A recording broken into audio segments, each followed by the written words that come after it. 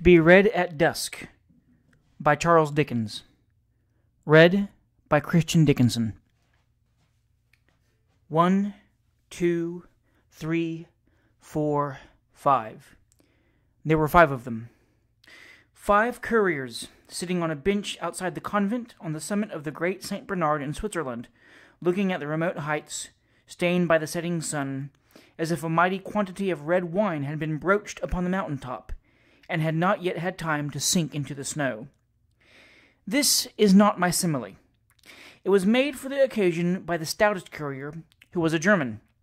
None of the others took any more notice of it than they took of me, sitting on another bench on the other side of the convent door, smoking my cigar like them, and, also like them, looking at the reddened snow, and at the lonely shed hard by, where the bodies of belated travellers, dug out of it, slowly wither away, knowing no corruption in that cold region. The wine upon the mountain top soaked in as we looked. The mountain became white, the sky a very dark blue. The wind rose, and the air turned piercing cold. The 5 couriers buttoned their rough coats. There being no safer man to imitate in all such proceedings than a courier, I buttoned mine. The mountain in the sunset had stopped the 5 couriers in a conversation. It is a sublime sight, likely to stop conversation. The mountain being now out of the sunset, they resumed. Not that I had heard any part of their previous discourse, for, indeed, I had not then broken away from the American gentleman in the traveller's parlour of the convent, who, sitting with his face to the fire, had undertaken to realize to me the whole progress of events which had led to the accumulation by the Honourable Ananias Dodger of one of the largest acquisitions of dollars ever made in our country. "My God," said the Swiss courier, speaking in French, which I do not hold, as some authors appear to do, to be such an all-sufficient excuse for a naughty word, that I have only to write it in that language to make it innocent. "If you talk of ghosts—" "But I don't talk of ghosts," said the German. "Of what, then?" asked the Swiss. "If I knew of what, then," said the German, "I should probably know a great deal more." It was a good answer, I thought, and it made me curious. So I moved my position to that corner of my bench which was nearest to them, and, leaning my back against the convent wall, heard perfectly without appearing to attend. "Thunder and lightning," said the German, warming. "When a certain man is coming to see you unexpectedly, and, without his own knowledge, sends some invisible messenger to put the idea of him into your head all day, what do you call that? When you walk along the crowded street, at Frankfurt, Milan, London, Paris, and think that a passing stranger is like your friend Heinrich, and then that another passing stranger is like your friend Heinrich, and so begin to have a strange foreknowledge that presently you'll meet your friend Heinrich, which you do, though you believed him at Trieste. What do you call that?" "It's not uncommon either," murmured the Swiss and the other 3. "Uncommon," said the German. "It's as common as the cherries in the Black Forest. It's as common as macaroni at Naples. And Naples reminds me, when the old Marchesa Cinzanima shrieks at a card party on the Chiaccia, as I heard and saw her, for it happened in a Bavarian family of mine, and I was overlooking the service that evening. I say, when the old Marchesa starts up at the card table, white through her rouge, and cries, 'My sister in Spain is dead! I felt her cold touch on my back!' And when that sister is dead at the moment, what do you call that?" "Or when the blood of San Gennaro liquefies at the request of the clergy, as all the world knows that it does regularly once a year in my native city," said the Neapolitan courier after a pause, with a comical look. "What do you call that?" "That!" cried the German. "Well, I think I know a name for that." "Miracle?"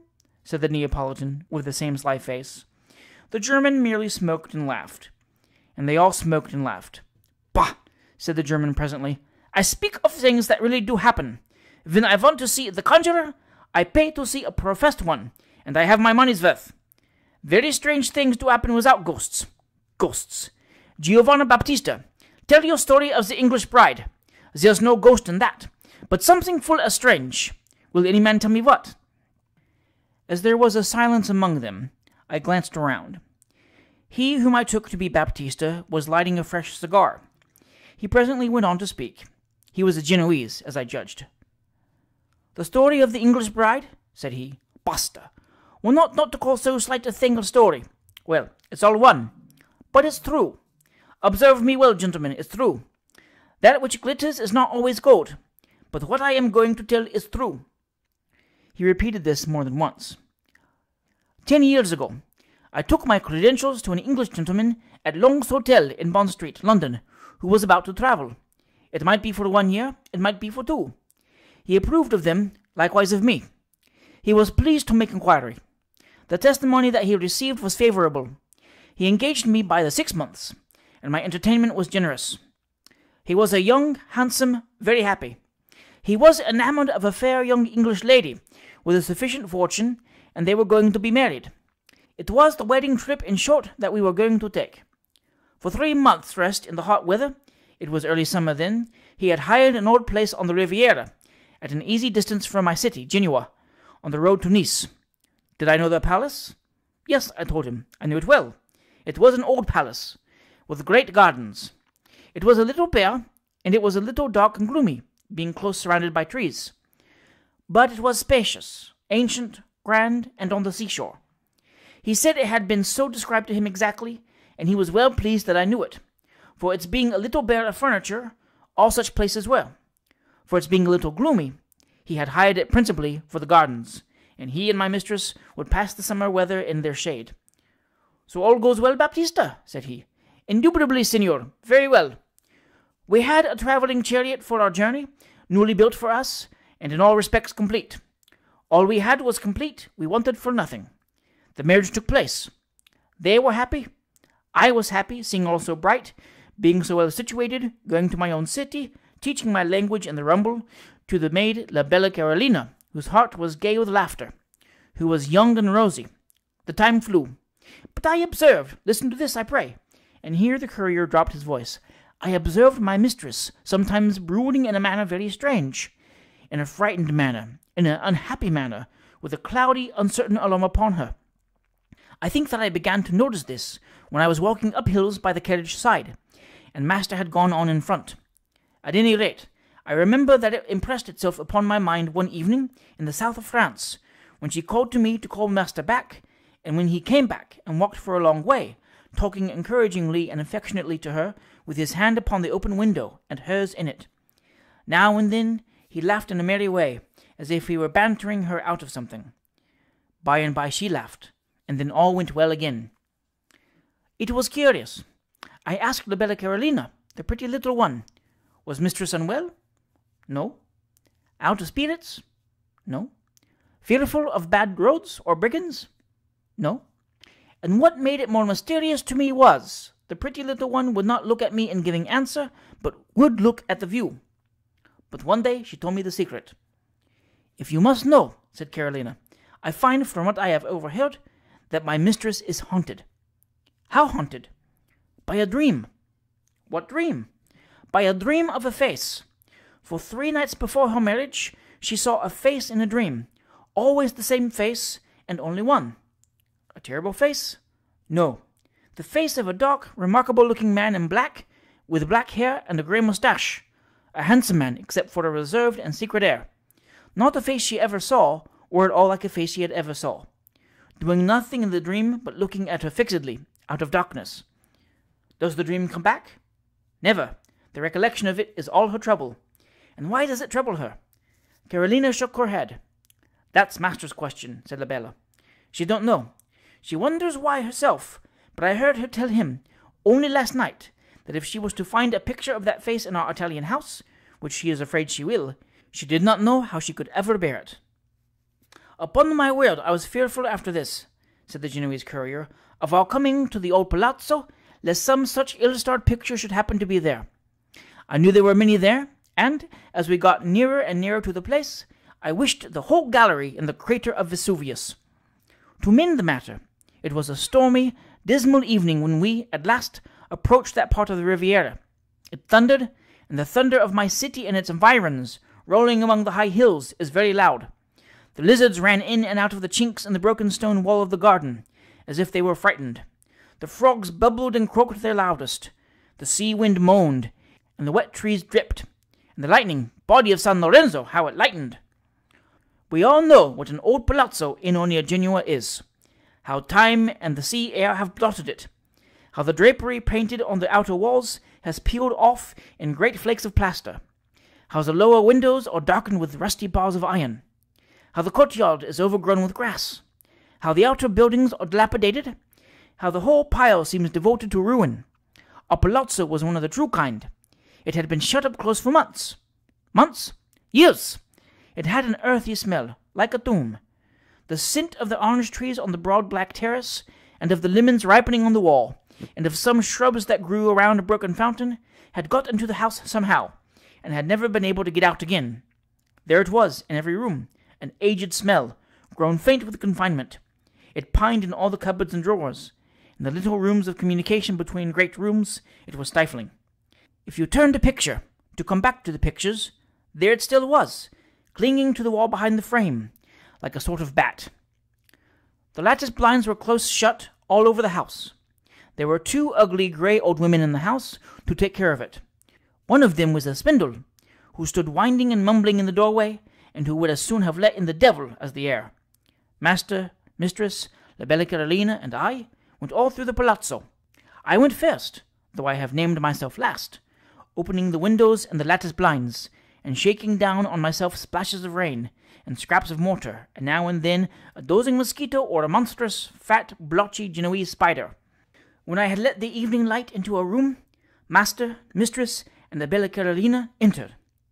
Then we looked round at all the pictures, and I went forward again into another room. Mistress secretly had a great fear of meeting with the likeness of that face. We all had. But there was no such thing. The Madonna and Bambino, San Francisco, San Sebastiano, Venus, Santa Catalina, angels, brigands, friars, Templars at sunset, battles, white horses, forests, apostles, doges, all my old acquaintance many times repeated? Yes. Dark handsome man in black, reserved and secret, with black hair and grey moustache, looking fixedly at mistress out of darkness? No. At last we got through all the rooms and all the pictures, and came out into the gardens. They were pretty well kept, being rented by a gardener, and were large and shady. In one place there was a rustic theatre, open to the sky, the stage a green slope, the coulisses, 3 entrances upon a side, sweet-smelling leafy screens. Mistress moved her bright eyes even there, as if she looked to see the face come in upon the scene. But all was well. Now, Clara, master said in a low voice, you see that it is nothing. You are happy. Mistress was much encouraged. She has soon accustomed herself to that grim palazzo, and would sing and play the harp, and copy the old pictures, and stroll with master under the green trees and vines all day. She was beautiful. He was happy. He would laugh and say to me, mounting his horse for his morning ride before the heat, All goes well, Baptista? Yes, senor, thank God. Very well. We kept no company. I took La Bella to the Duomo and Annunziata, to the cafe, to the opera, to the village festa, to the public garden, to the day theatre, to the marionetti. The pretty little one was charmed with all she saw.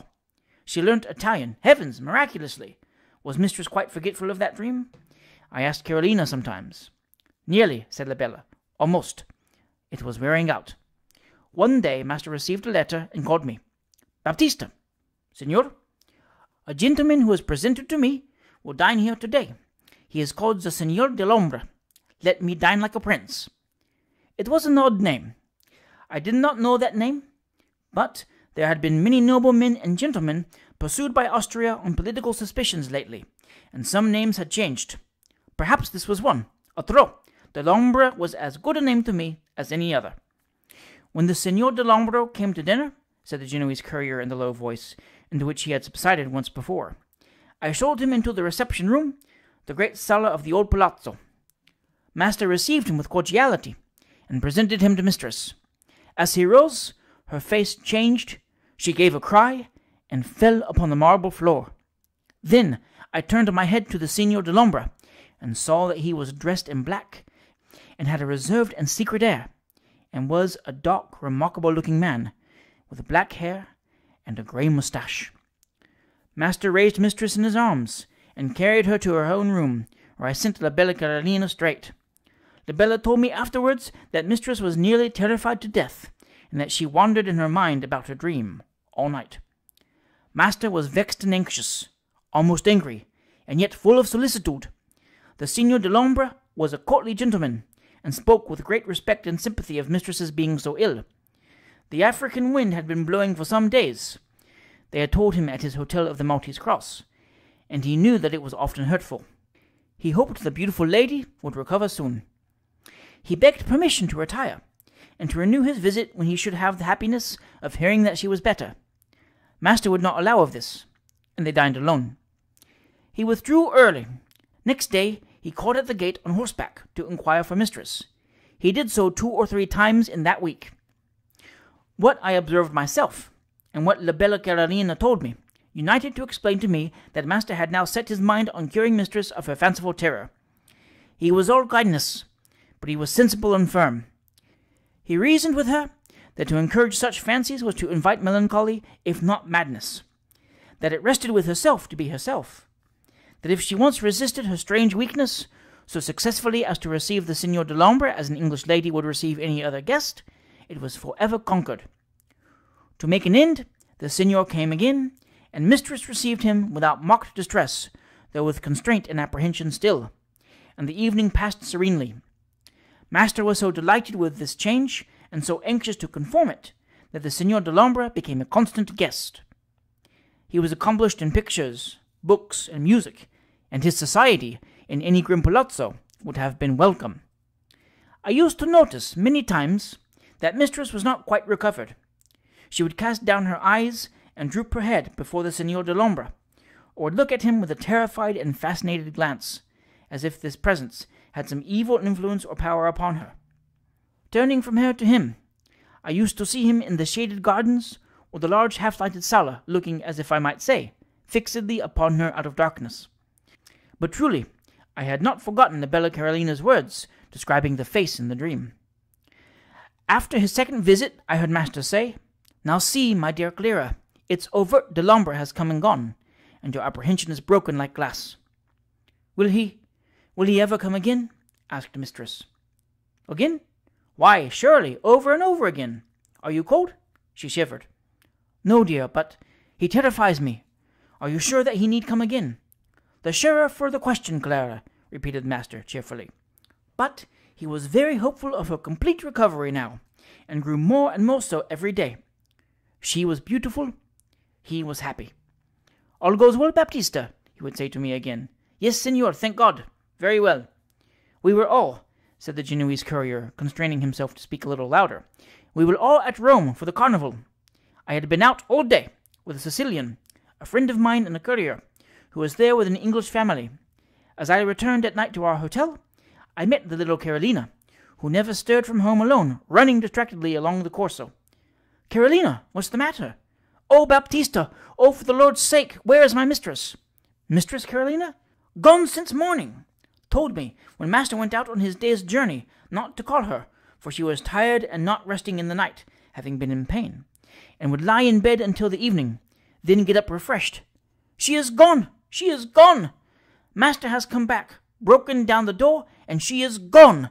My beautiful, my good, my innocent mistress!' The pretty little one so cried and raved and tore herself that I could not have held her but for her swooning on my arm as if she had been shot. Master came up, in manner, face, or voice, no more the master that I knew than I was he. He took me, I laid the little one upon her bed in the hotel, and left her with the chamber women, in a carriage, furiously through the darkness, across the desolate Campagna. When it was day, and we stopped at the miserable post-house, all the horses had been hired 12 hours ago, and sent away in different directions. Mark me, by the Signor Delambre, who had passed there in a carriage, with a frightened English lady crouching in one corner. I never heard, said the Genoese courier, drawing a long breath, that she was ever traced beyond that spot.